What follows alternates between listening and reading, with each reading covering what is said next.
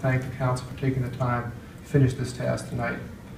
I appreciate the support of this council to have me carry on with this job and lead the office through the next phase of development, through the succession planning of the office, the retention of the historical knowledge, the integration of this knowledge, and the application of this knowledge to new issues and by new people.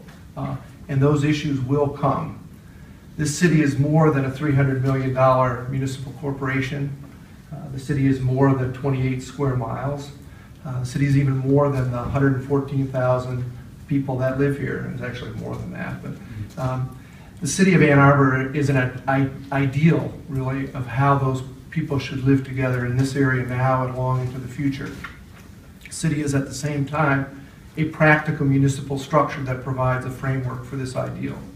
Governance of this city is not easy. This fusing of the ideal and the practical.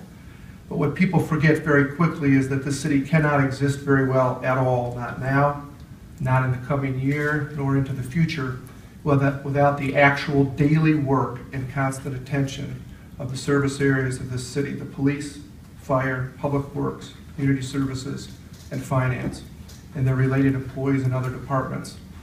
This is self-evident to me every day as I work with these employees.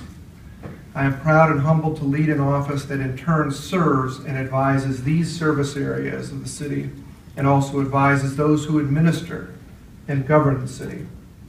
I want to thank all of my colleagues in the City Attorney's Office who have contributed to the successes of the office over the past year, who provide me daily support and advice and excellent work. Again, Mayor and Council, thank you for your support.